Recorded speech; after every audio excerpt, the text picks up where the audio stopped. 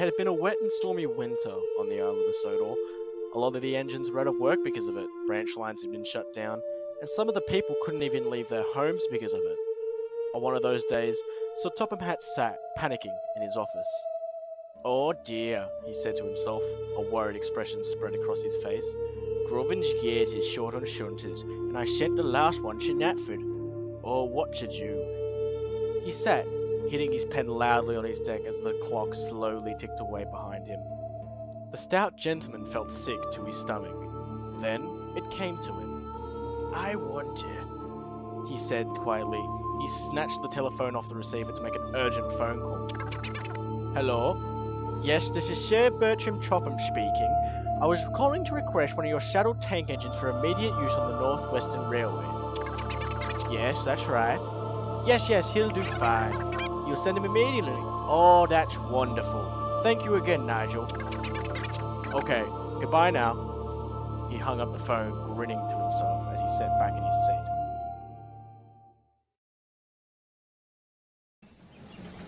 A day later, the Fat Controller stood before Wilbert, shivering in the freezing cold morning air. "Morning, sir," Wilbert said, looking down at him. "Morning," he replied. "Lovely weather we're having." Lovely?" he shakily said. He smiled. "This is nothing compared to what we see on the Dean Forest Railway."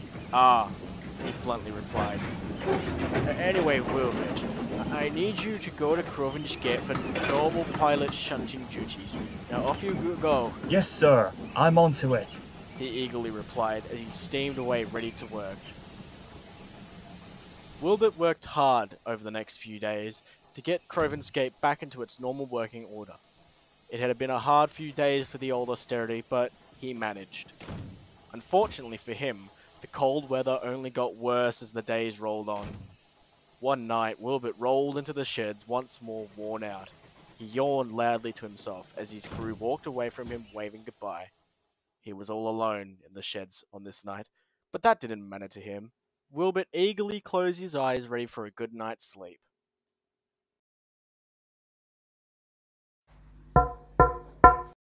Wilbert woke abruptly. He didn't know how long he'd been asleep for or what woke him, but a large amount of ominous mist had engulfed the surrounding area. Wilbert peered into the dense mist, silently observing it to himself. Then he looked to his right and nearly jumped right out of his chassis. There, outside the window of the shed, was a pure black face staring at him with two black pupil bloodshot eyes. Wilbert stared back in complete shock. It was freezing cold.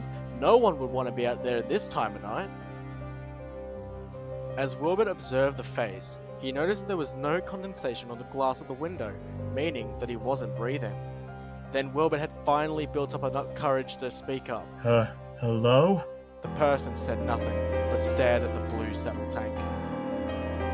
After a while, the person said nothing once more, only opening his eyes to an human size. Wilbert was horrified, but put on a brave face. He tried ignoring the face and attempted to go back to sleep. But he couldn't, no matter how hard he squeezed his eyes shut. Finally, when Wilbert saw the face had disappeared without a trace, it gave him enough courage to fall back asleep.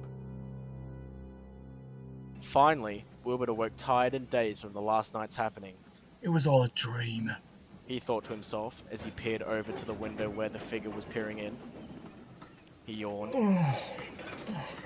glancing at the window one last time before puffing away to the yards to begin pilot duties. The day was normal for him, as he worked around the clock pushing coaches and pulling trucks. But his mind kept coming back to those eyes staring him down like a wolf hunting a rabbit. Soon enough, the day had come to an end, and Wilbert returned to the shed even more tired than yesterday. As his boiler cooled, James stopped up alongside him with a scowl longer than the tracks he was running on. "James, what are you doing here? Shouldn't you be at Tidmouth?" Wilbert tiredly asked. "I should," James replied, annoyed by Wilbert's question. "The Fat Controller wants me to pull a slow goods train very early tomorrow to Vickerstown." He scoffed loudly. "I'm so sick and tired of being overworked, and don't get me started on the—" Before he could answer, Wilbert snored loudly over James's ranting. "Ugh! Typical tank engines, James said, before closing his own eyes, both falling into a deep slumber.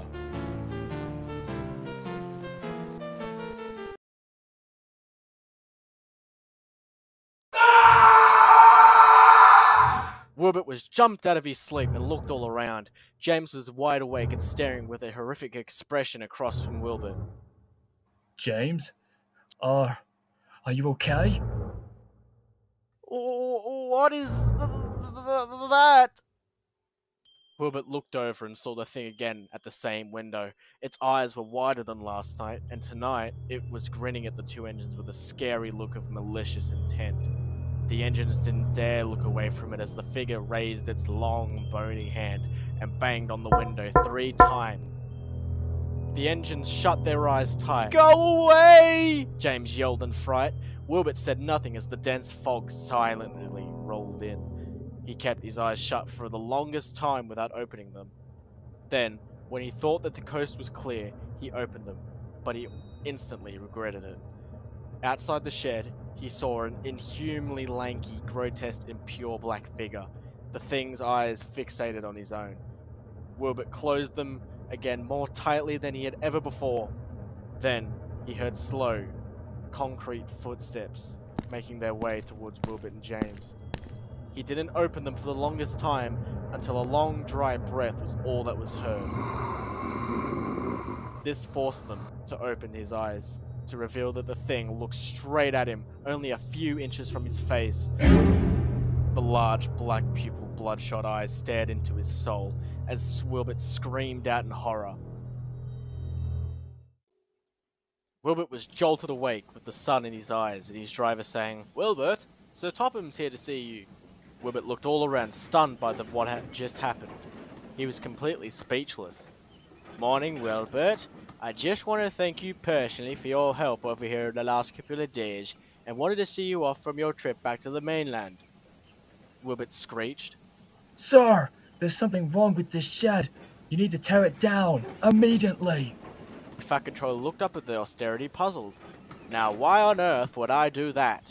Sir, this might sound silly, but I think there's something strange going on here. Wilbert blurted out. The stout gentleman looked up and laughed. "Oh, you engines in your paranoia," he continued. "But you and I both know it was all in your dreams and imagination." But, sir, Wilbert spluttered, but before he could finish, the Fat Controller had cut him off. "Now off you go home, Wilbert. Your controller will be worrying sick about you." Yes, sir, said Wilbert, defeated. As he steamed out of the shed for the last time, Sir Topham turned around and looked at the old shed. As he stared at it, he took off his top hat and put it to his chest as a sign of great sadness.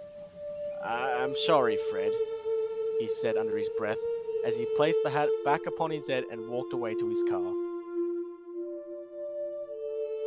A couple of weeks later, to James's protest, the shed at Crovan's gate was torn down, and a newer modern shed was built atop of it. Some of the workmen say they even took a picture of the figure's eyes peering in through the window at them, but this could have easily been faked. Wilbert never returned back to the island of the Sodor after what happened, but the question still played on his mind. Was it all a dream? Or did he really see the eyes of Crovan Gate Shed?